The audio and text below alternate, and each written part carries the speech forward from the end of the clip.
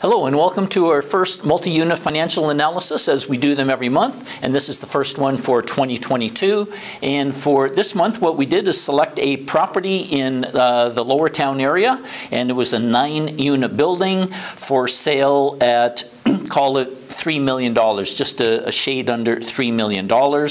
And as you can see by some of the numbers on the screen, it sold for $3,050,000. It was fire retrofit. It had a scheduled rental income of almost $182,000, and that gives us an effective rental income of about $176,500. The operating expenses were stated as being almost $38,000, and when we factor in an additional 5% for maintenance, 5% for management, that gives us total operating expenses of $55,000. So the net operating income on that is $121,000. Now that we know the net, now that we have the selling price, we can calculate a capitalization rate.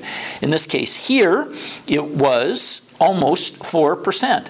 So that's about average to good, and it's kind of indicating that the property probably had a positive cash flow. So reading on, the operating expense ratios, 31%. That's really quite good. I've been looking at a lot of buildings lately where they're 35 to 40%.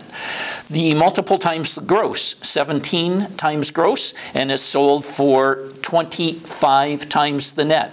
Both some pretty good numbers. Now, if we look at what I use as a rule of thumb, with a 35% down payment, the property should have a positive cash flow. In this case here, using that, we have a mortgage of $1,982,000. And that gives us an annual debt service, that's how much you pay in a year in your mortgage payments, of $112,000 and change. So that gives us a positive annual cash flow of $8,400. And that gives us a positive ROI of 0.79%. So is that a good deal? Somebody thought so. And it does return that positive cash flow of 35% down payment. So if you have any questions, don't hesitate to give us a call. Thank you.